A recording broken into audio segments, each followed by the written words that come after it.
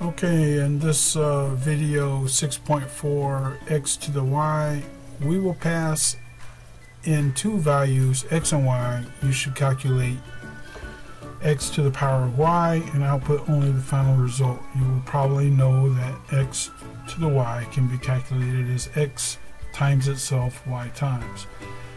So this is a pretty simple challenge, and all we're going to do is use the exponent operator. So we'll just say print